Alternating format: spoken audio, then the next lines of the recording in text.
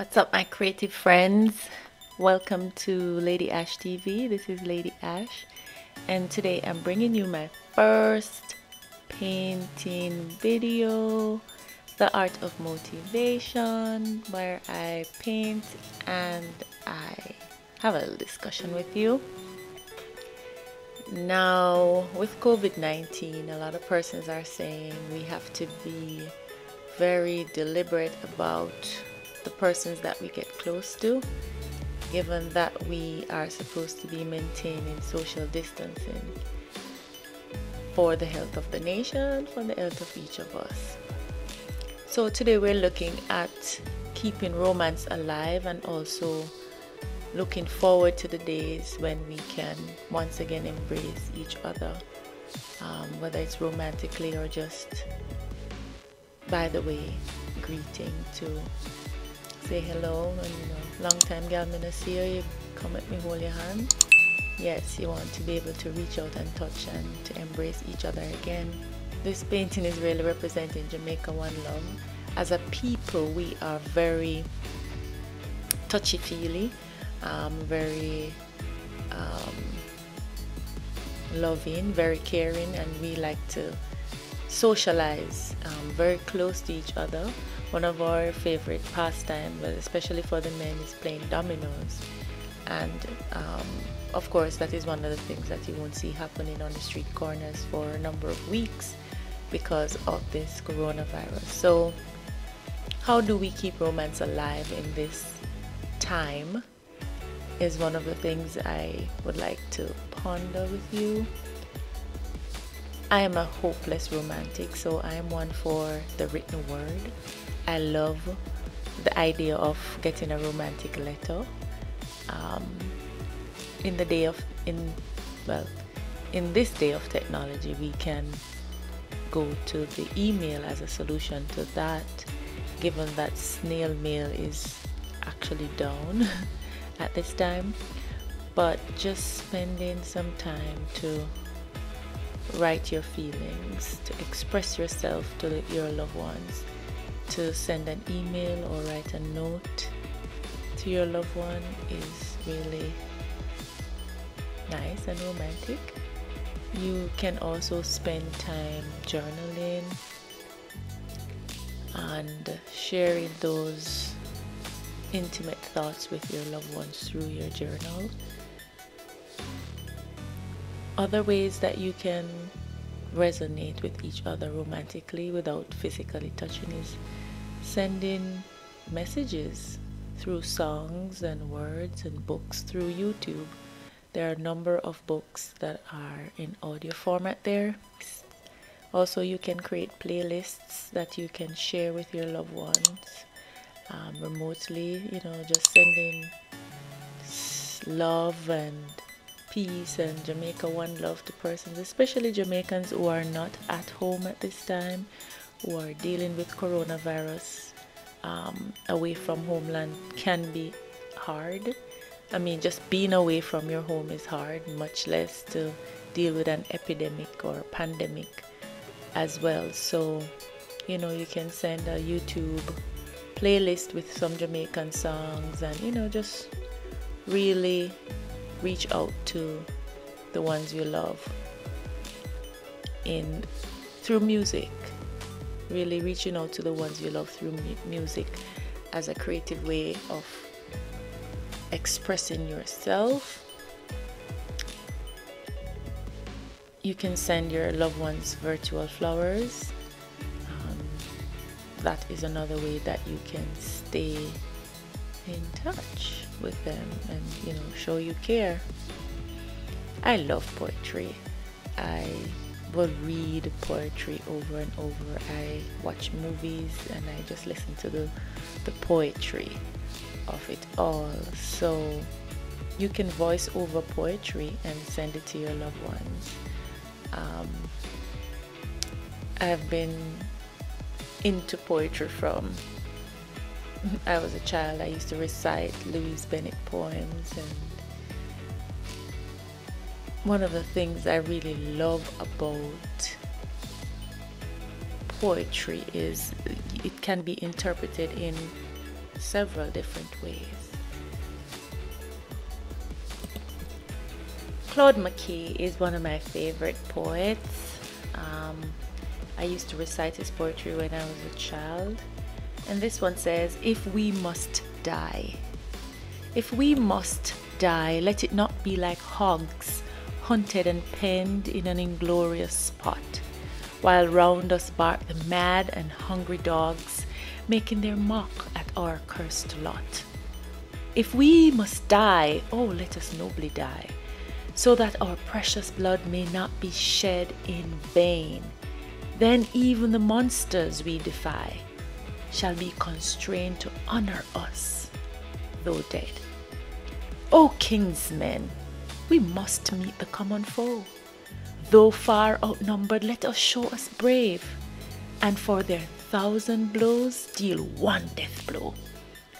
What though before us lie the open grave?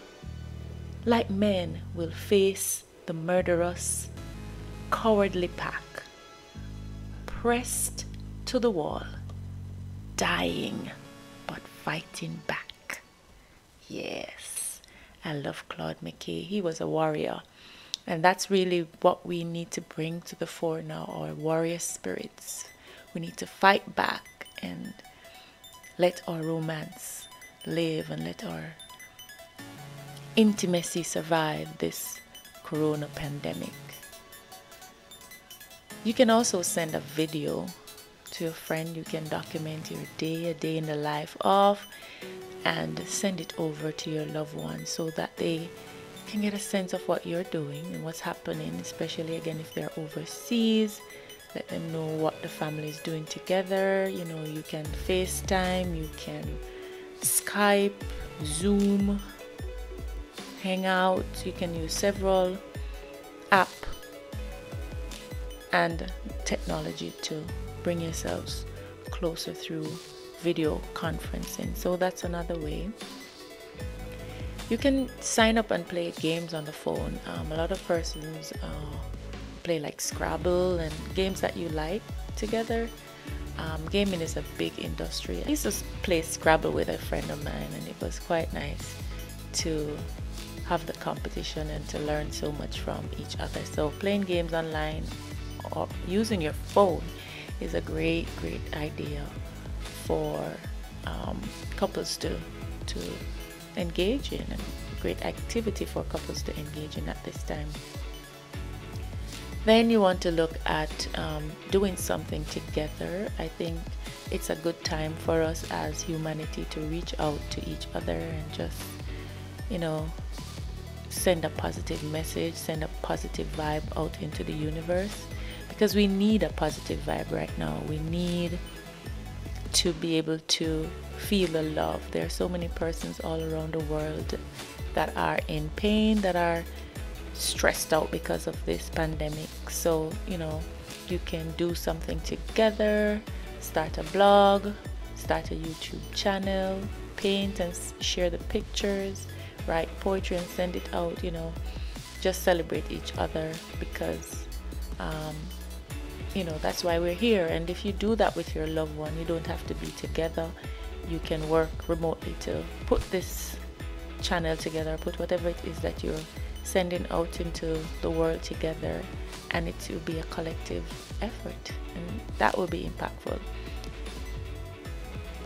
The one thing that everybody will be doing is praying, and so you can carve out some time on the phone during the morning or whenever you want to pray for yourself, pray for your family, pray for the world, pray for your extended family. Just pray and believe, exercise your faith, and just know that everything will be okay. I believe and I know that all is going to be well, and so that's my message. You know, just stay upbeat, just stay positive, because this too will pass. So pray together, and you know, that's great. Now, a lot of persons will do personal things using social media, or WhatsApp and so on. I'm not one for that, so I won't be promoting that.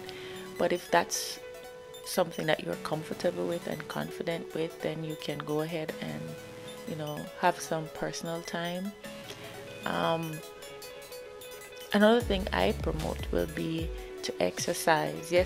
Yesterday morning I went to visit my sister, and she has a nice open road that a lot of persons run on, so we went running, even though, well, we went walking, even though we maintained our social distance. So we were able to catch up, we were able to talk and exercise at the same time without breaking the rules, you know. So that was quite fun and very good. And we exercised after, we stretched after we ran. And you know, even though I didn't go inside our house, and we just stayed outside and exercised, and we picked guavas from the tree and mangoes, and we had a good time. So if you can't go visit the person to exercise, if you cannot maintain your social distance by doing that, then you can do it remotely using video cameras. You can exercise together and work on different areas of the body together, you know, set goals and try to achieve them, and just be supportive as this happens. This is a wonderful time for persons to just listen to each other. We hear each other a lot, but we don't listen.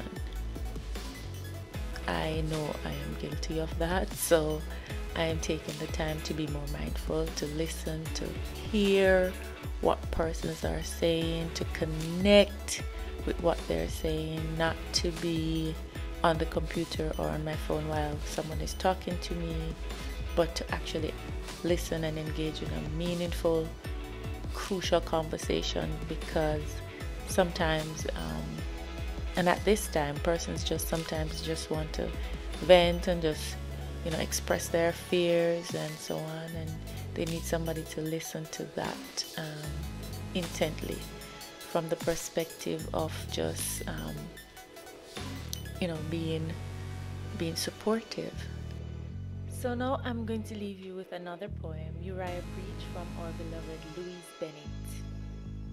For me family no pian pian, me daughter soon they teach, and when rain fall and person sick, me son Uriah Preach.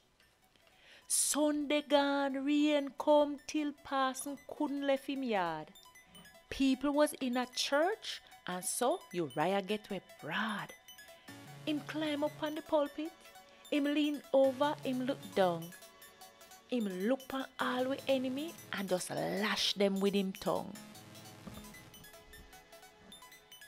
The first one him take on was lies.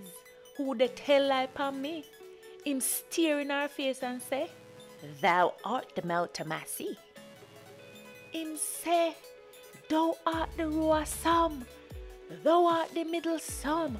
And them look upon me and say, "Thou art the slaughtered lamb."